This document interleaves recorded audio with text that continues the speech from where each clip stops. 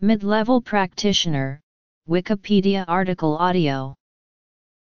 Mid-level practitioners, also called assistant practice clinicians, are healthcare providers who have received different training and have a more restricted scope of practice than physicians and other health professionals in some states, but who do have a formal certificate and accreditation through the licensing bodies in their jurisdictions.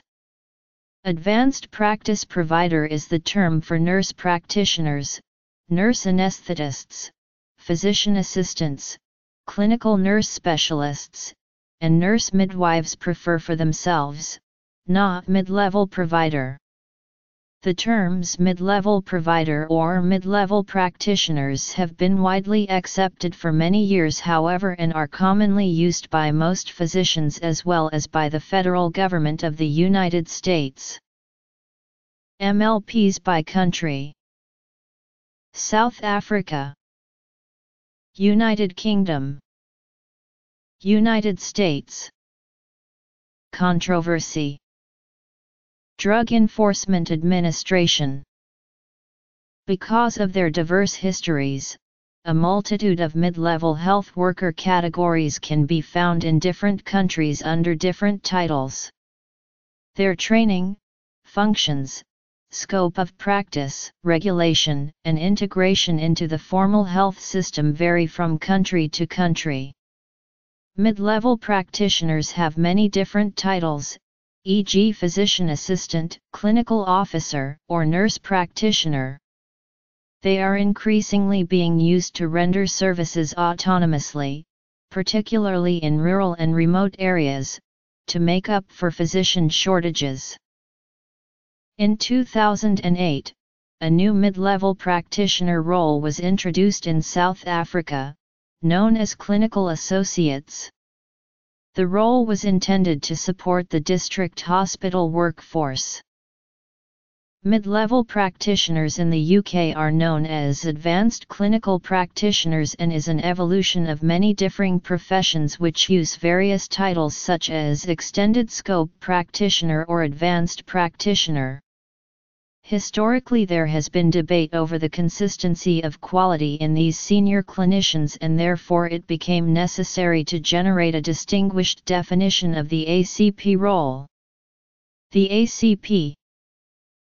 This is an emerging role and is showing a good deal of promise in meeting the demands of the UK's rapidly evolving healthcare requirements. ACPs may practice in the acute setting or community general practice/family medicine.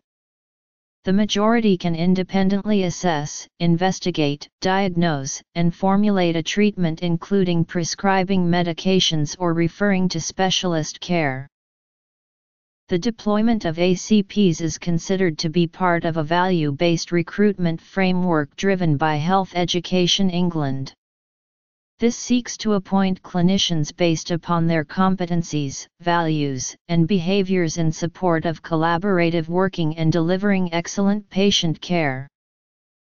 In the United States, mid-level practitioner is a term used to describe the category of healthcare workers with training less than that of a physician but greater than that of more ordinary nurses and other medical assistants. In recent years, some organizations and specialties have proposed the discontinuance of the term mid-level in reference to professional practitioners who are not physicians. This shift follows a change in paradigm toward a collaborative team-based care model, whereby no one professional is dominant.